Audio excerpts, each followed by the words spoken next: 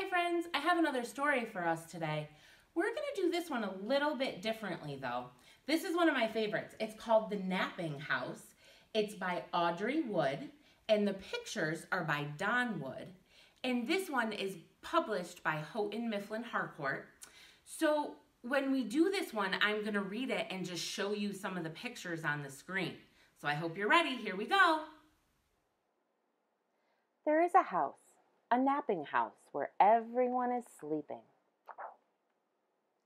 And in that house there is a bed, a cozy bed in a napping house where everyone is sleeping.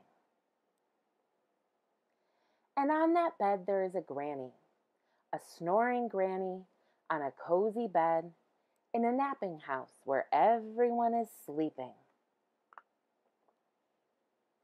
And on that granny there is a child, a dreaming child on a snoring granny on a cozy bed in a napping house where everyone is sleeping. And on that child there is a dog, a dozing dog on a dreaming child on a snoring granny on a cozy bed in a napping house where everyone is sleeping. And on that dog there is a cat, a snoozing cat on a dozing dog, on a dreaming child, on a snoring granny, on a cozy bed, in a napping house where everyone is sleeping. And on that cat there is a mouse, a slumbering mouse, on a snoozing cat, on a dozing dog, on a dreaming child, on a snoring granny, on a cozy bed, in a napping house where everyone is sleeping. And on that mouse there is a flea. Can it be a wakeful flea?